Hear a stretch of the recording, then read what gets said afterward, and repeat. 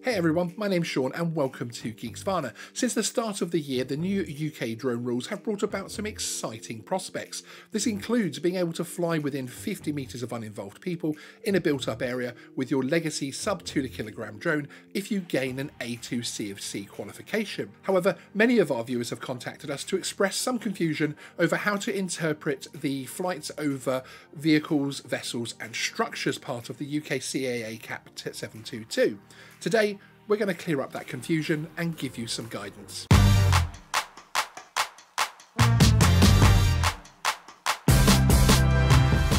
So we're going to be talking about the A2 CofC and in particular the CAP722 chapter 2, where they talk about vehicles, vessels and structures, because of course we've lost the separation distance from those types of things, and it comes down to separation from people now.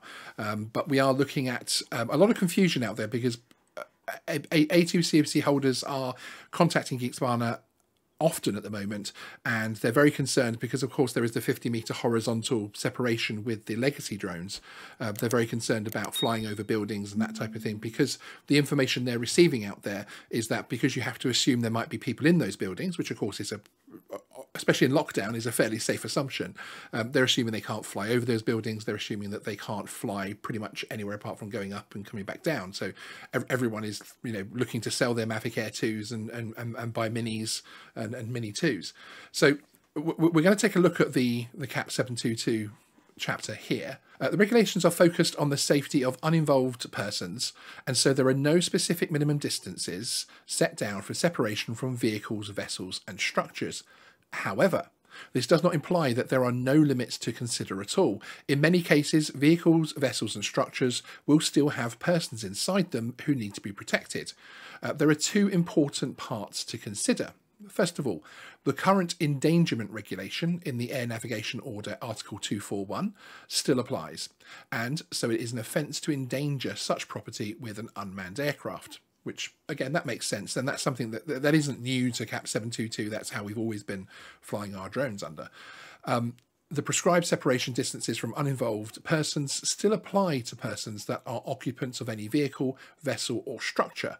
Therefore, the relevant limitations for separating from persons must still be applied, unless the remote pilot can be certain that they are either unoccupied, so I suppose you could go knocking on the doors, but then, perhaps they just didn't answer, or, it moves on to the next page. In the case of structures, the remote pilot can be certain that the occupants will still be protected. Additionally, the overall security and privacy situation must be considered. There may be buildings in the area where it would be inadvisable from a security or privacy standpoint to be flying close to without first obtaining permission to do so, which, again, that last paragraph makes complete sense. You're not going to be flying over, I would suggest, any kind of sensitive infrastructure, schools or police stations, or, we can all think of the big long list of things of buildings that we shouldn't be flying over. What is your view? Reading that, as a professional drone pilot, in fact, what is the title that we've given you? Is it King of Drones? I couldn't possibly say. I mean, that's up to you to give me a title. I'm not going to be. Okay, so as the King of Drones, what is your view on this? Do you feel that A2 CofC holders need to essentially stay away from residential buildings completely? They have to have that 50-meter separation? Yeah, but I think just to give some context of why we sort of potentially know a little bit more about this is because we've been going into this with not just the CAA, but the police for quite some years now. So this sort of, from our perspective, all started back with outdoor music festivals, whereby yes, there are some festivals where we want to fly on the other side of a fence from people. And we now have a 5-meter takeoff distance we can use for any of our aircraft. However, back when we were doing this, it was still 30. And the question was, we had a solid steel fence known as steel shield, which is about I think it's 3 meters tall. Yes. And it's a solid, you cannot get through it. It cannot be penetrated that easily.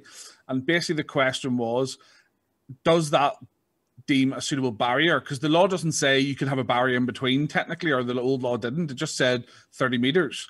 But if the drone can't fly the full 30 meters because there's a physical object, we had it then confirmed with the CAA and also some police who were working with the CAA on that one festival we were talking about, agreed that the solid barrier up to the height of that barrier would be considered protection for the public. Okay. Obviously, then once you got above it, you had to then comply with the rules and things. Yes. And that's essentially why we went down the route of getting a 5-meter OSC.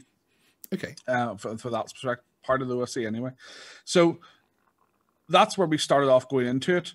Then about after that, that was still at the point where the CAA deemed inside as regulatory area.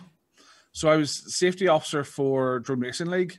And we did a show around the world. It was great to get to tour and watch drones flying. It was great. Indeed. And get paid for it as well. But yeah, no, we did a show in Alexandra Palace in London, and I knew Alexandra Palace as a building in the safety terms. I know the head of safety there quite well, and they're a client of ours now. So we had to look into a lot of detail about this is the first event DRL had ever put a crowd in the audience for, and not just a crowd of people we like. A public crowd. Yes. So we had to work with the CAA a lot, and back then it was Jerry Corbett, who is now policy lead for drones, but was sort of the only person for drones at that point because they hadn't created the unit as it is now. And we worked with them, and we basically had to identify physical barrier measures to protect the public.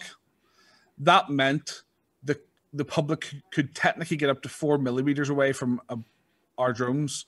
And that's because we use a thing called mojo barriers, which is at the front. They're at the front of concerts normally. Yes. And there's an acrylic top for riots they put on top, which is sort of, that thick, but 4 mil thick and plastic. And we did all the structural tests to prove a DRL drone at full speed could not penetrate that. And on top of that, we had a net, and the net was overlapping. So if it went into the net, it would deflect in, but then would throw back out on the other side of the barrier. So we went through all these physical tests to prove that was safe containment. The CAA then accepted that was acceptable to prevent incursion. Therefore, people could be 4 millimeters away from the drones and be quite up close. It's a very similar process like Formula One goes through for containment nets and all that sort of stuff. And it wasn't technically, the law said 30 meters at the time, or 50 meters in flight. It didn't say if you put mitigation in place. So this is actually a step up that they're now saying unless they are protected. And then obviously the CAA stepped back after that and said, no, we don't do indoors. Yes. It's HSE regulation. So there wasn't really there wasn't much happening that would force the issue. Now this revision has forced the issue in terms of without much issue, it's proactive being forced as an issue rather than due to volume of work or anything, which is really good because it shows, as we've talked about before, they're putting stuff in now that just makes sense or, or stuff they know needs clarified.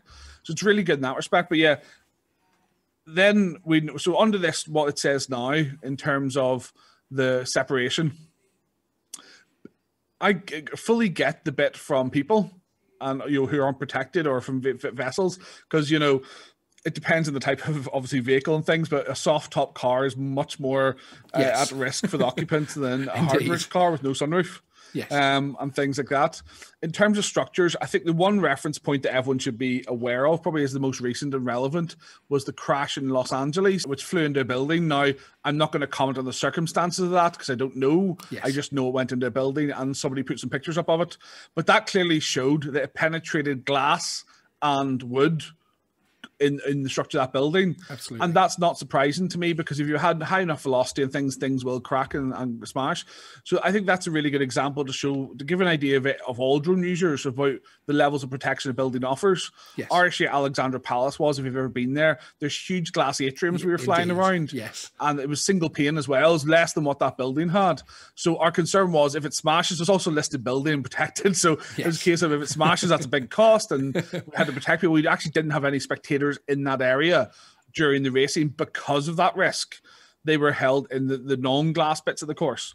So it was, that's the consideration. So when we're talking about buildings, if they're protected, if a person is just behind glass or wood or something that sort of plastic, light plastic, things like that, yes, they're not really going to be protected at all. Absolutely. Even most bus shelters are made of glass roofs and things, so things like that aren't going to protect people on the street. Whereas if it's a brick building, a concrete building, anything solid, there's not a hope in hell of a drone going through that unless you make one specifically to do that purpose. Yes, or it's kind of explosive payload, specially designed, or something massive. You know, that's the thing. The key thing I would say is this is their new, essentially, yes, it's the regulations, but the text you've shown is essentially more policy than regulation. But yes, in terms of that, so this needs to be tested in a court. This has never been tested. No one's ever pleaded not guilty for these types of offences. The ones that have happened have pleaded guilty for the most part. Therefore, a trial doesn't have to happen in terms of assessing what this actually means. I can't see any judge ever convicting any pilot for endangering someone whereby there was a brick wall or a solid brick wall with no openings in it or a concrete roof in between the drone and them. It's just impossible. I mean, you've got the remote chance of a chain reaction where you're flying a drone over a building, it crashes, it goes on, creates a fire in the building and all that consequential stuff. That could be an endangerment offence, as they talk about under 241, because there's a causal chain. But being directly impacted by the drone falling over a building, that's not going to happen. I'm not saying it means you can willy-nilly just fly your heart's content, because, you know, there's skylights in buildings, there's different things, there's balconies.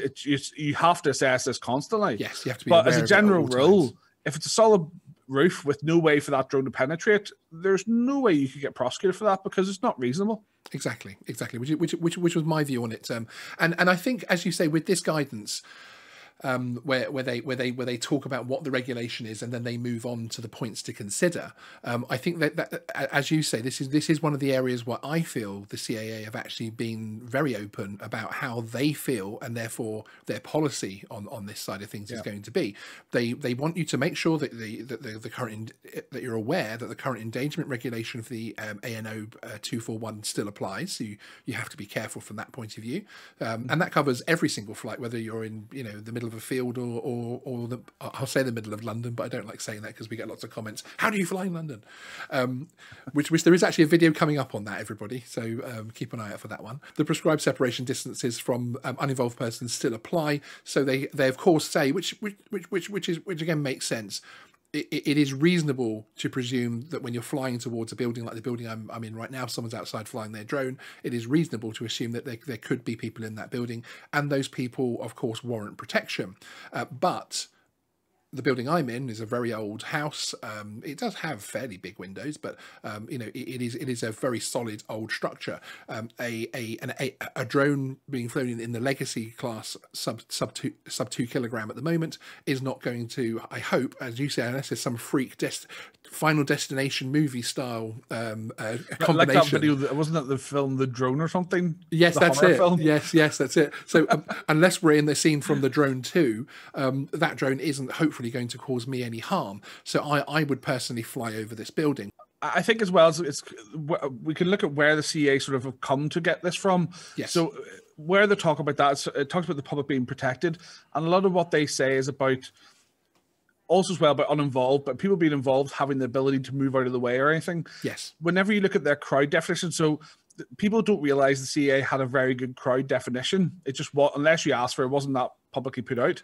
But the crowd definition was, because obviously we've changed now, so this is just historical, this is not the current because we've changed the rules. The old crowd one, when it was 1,000 people or more, it was defined as an open air mass gathering essentially. So what they defined that is anywhere where the crowd are predominantly there for a single purpose, i.e. watching a concert, i.e. they're all watching the stage, yes, but also where their movement is constricted. Yes. The reason they said that is because if your movement's constricted, i.e. you're in a large outdoor crowd and you can't move around that freely, your ability to get out of the way if a drone was coming towards you or a hazard or was falling is severely impacted. Whereas at the back of an arena or back of an event where there's less people around, they weren't defining that necessarily as the mass assembled crowd. Exactly. Because you had the ability to go and get cover or move out of the way. Yes. And that's where it came from, is about people being able to get out of the way of a crash or an incident. Exactly. And that's where the endangerment thing sort of kicks in as well, because the Article 241 is endangering anyone by the flight of a drone, or there's also a separate one for endangering people with, endangering an aircraft with another aircraft. In terms of the endangerment of people, the burden of proof for them to prove that is that you haven't taken all reasonable practicable measures to plan that flight to make sure it's safe. Yes. That doesn't mean you have to get rid of the hazard or risks. It just means you have to mitigate them where possible, because as everything in life, nothing is risk or hazard free. Exactly. So it means having a solid plan of how you're going to do it. So if you're going to fly over a building, before you do a flight over that, I'm not saying every individual building, you have to have a plan. But if you're going to fly over a series of terrace houses or roof, just have a look at it, even in Google Earth before, and identify any high risk ones in terms of glass coverage and things like good that. idea. Good idea. And just have a plan of, these are my emergency areas, these are where I'm going to fly. I'm going to keep over the apex, or I'm going to keep over the back or front. And that way you have a plan. And if you have a plan and things go wrong, but the plan still was in place and you can verify that, I don't think you'll get prosecuted under 241 per se. I agree. Because I think the burden of proof is that you had to an extent, be reckless and in danger. You are still going to be restricted to a certain extent, of course, because you have to watch out for people. And you have to watch out from the point of view of the 50-meter horizontal. And that's another thing which has come up quite a lot with emails to Geeksvana and in the comments section, where people are also worried about flying their A2 legacy aircraft. One, because over the building thing, which now hopefully we've given an opinion that people can take or not. But also, they're concerned that obviously when they're flying over that second row of houses, they've still got full line of sight of their drone, but of course they don't know if there's going to be someone walking down that next street. So that again causes an issue for them, and creates a nervous flight when perhaps people were very excited about the A2 CofC initially. Yeah, I mean, it's one of those things that you will get into the rhythm of doing these things as natural, sort of, as a sort of motor response. But the key thing I would say is people are not going to be in that area for very long if they're walking through or whatever. It's not going to massively prohibit you having to not fly over them, because it's just planning your flights to make sure you can do it in the right time and exactly. And when you are planning your flight, look at the fact that you're not going to be flying along the footpath, or along the centre of the road, although that might create a nicer vision from a cinematic effect. It's much safer to keep them over the firm properties. You're right in terms of, the problem is some people have an idea of a shot in their head. Yes. That does not mean you can do it. Indeed. That's the issue. Is A2 will not guarantee you can do every shot you want to get. Yes. Because that's why there's other categories that allow you more enhancements, and like we can go down to 5 meters and things. So that's the problem you've got, is the people in people's head that think that would look really cool, but you can't do it with an A2. Exactly. And that's the problem, because you can do a lot with an A2, but you definitely can't do everything. Some of this is a hangover almost from the fact that obviously we're being allowed this legacy period to fly our existing drones in, because of course when the new A2 drones come in, the C2 drones come in, we are going to be able to flick that tripod switch or that slow mode switch, and then we're going to be able to get within 5 meters of people.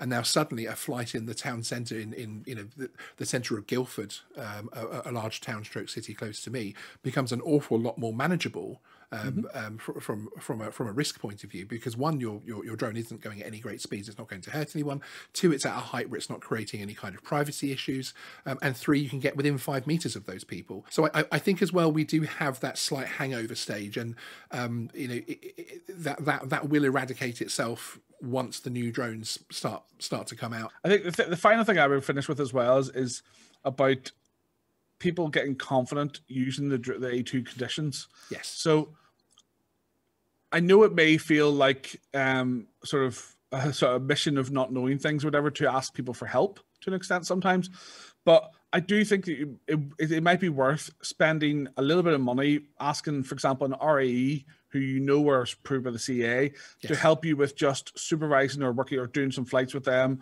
to get confident, because one of the things that gives people confidence in the GVC is the feedback from the flight test. Absolutely. So I think it's really that's a big bit missing from the A2 in terms of it gives you the confidence that you know what you should do, but you're putting it into practice in the appropriate way. Because even if you are doing it right, you'll still have little niggles if no one's told you otherwise. Yes. In your head saying, I'm concerned that. Yeah, is this the right way to do it? From theory into practice, my first PIFCO test. Absolutely.